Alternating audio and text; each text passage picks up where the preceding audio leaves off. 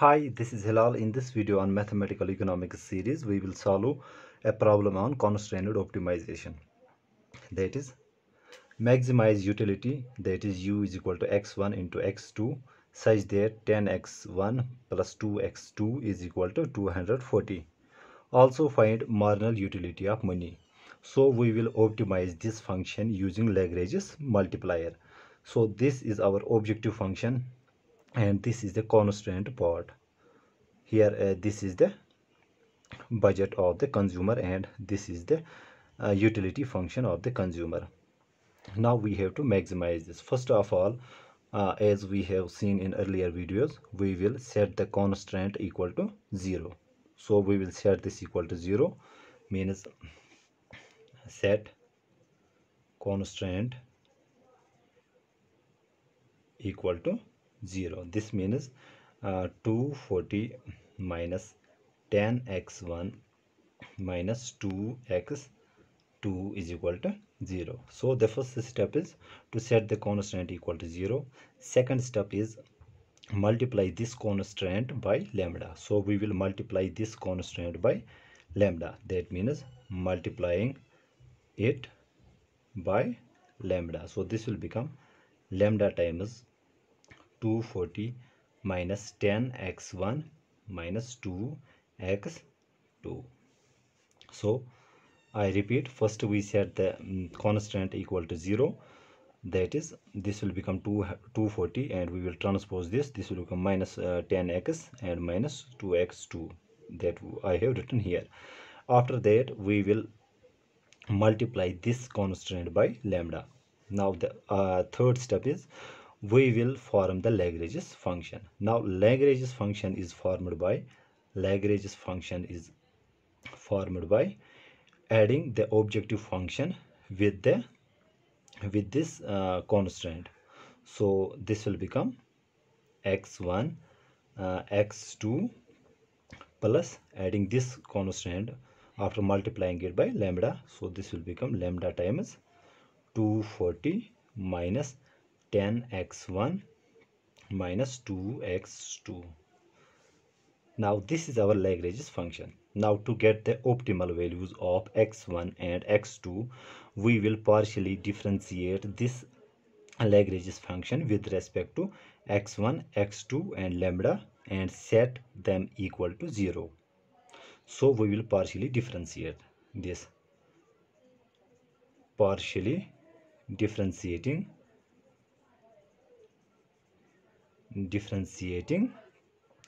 respect to x1, x2 and lambda and set them equal to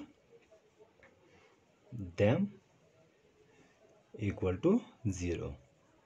So we will see. Now I will write L of 1 means I am differentiating this Lagrange's function with respect to x1. Now this will become, here the derivative of x1 is 0, so here I got this x2 plus now lambda into 240, since no x1 is involved, so derivative is 0. Now lambda into minus 10x1, so here this will become minus 10 because the derivative of x1 is 1, so this will become 10 lambda and I will set it equal to 0, or I can write it as x2 is equal to 10 lambda. Now let this be equation first. Similarly, we will differentiate this with respect to x2. So L2 means differentiating this Lagrange's function with respect to x2. Now here it will become the derivative of x2 is 1, so here we got x1. Now here it is plus, so I will write here. Now lambda 240, no x2 is involved, so derivative is 0 because the derivative of a constant because no x2 involved, so its derivative is 0. Similarly, lambda into 10x1, no x2 is involved, so derivative is 0. Now lambda into minus 2x2, here the derivative of x2 is 1. Now lambda into minus 2 will we get here, so this is minus 2 lambda. Now set this is this also equal to 0. Now further writing this as x1 is equal to, now transposing this on RHS, this will become plus 2 lambda. Now let this be equation second. Similarly, differentiating this Lagrange function with respect to lambda. So L of lambda is equal to, now since in this part no lambda is involved, so derivative is 0. Now here the derivative of lambda is 1, so we will get 240 minus 10x1 minus 2x2, that is equal to 0. Now solving, let this be equation third. Now to get the value of x1 and x2, we will divide equation 2 by 1. So dividing equation 2 by 1, so this will become x2 divided by x1, so this will become x2 our x1, and on RHS this will become 10 lambda our 2 lambda. Here it is 10 lambda over 2 lambda. Now further solving this implies this will become lambda and lambda will cancel each other, and 2 1s are 2, 5s are 10, so this will become x2 our x1 is equal to 5, or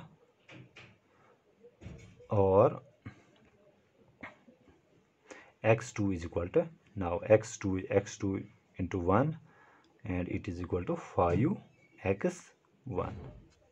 So we will insert this value of x2 in equation third. Now put x2 is equal to 5x1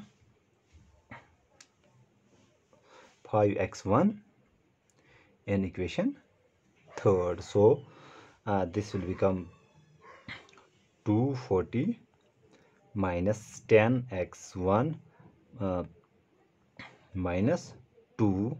Now the value of x2 is 5x1 and set it equal to 0 as it is in the equation third.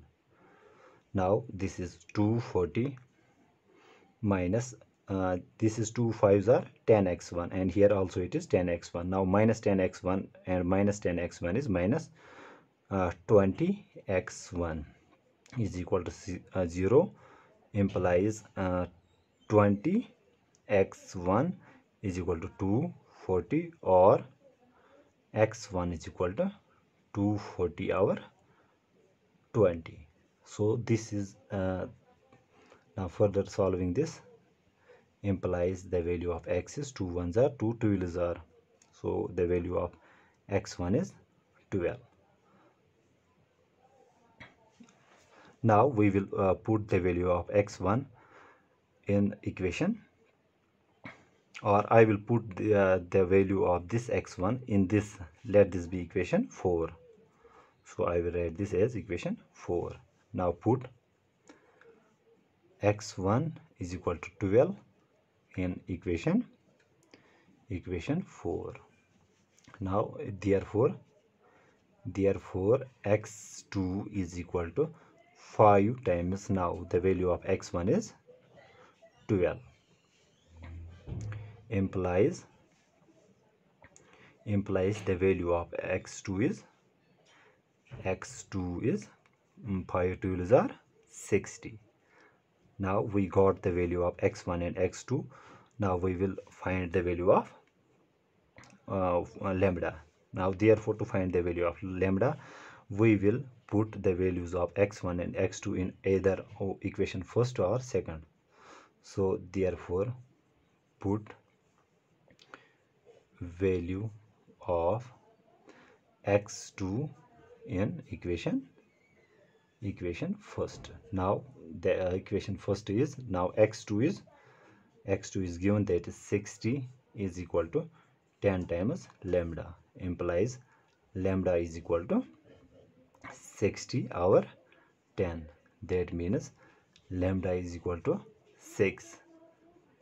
Now the optimal bundle is x1 is equal to 12, x2 is 60, and lambda is 6.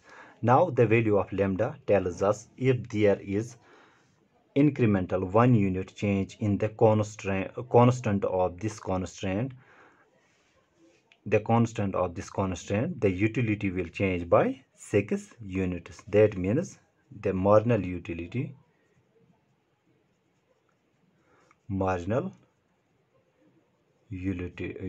of money when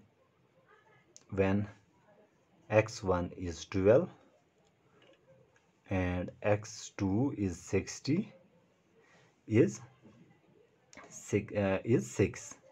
That means if the budget changes by 1 unit, there will be 6 units change in the utility function. Or if the budget increases by 1 unit, utility will increase by 6 units. So this was all about maximizing utility functions. I hope you enjoy the video. If you really enjoyed the video, please subscribe and share the YouTube channel, that is Econ Maths, where I will cover all the mathematical economics stuff for you. Thank you very much.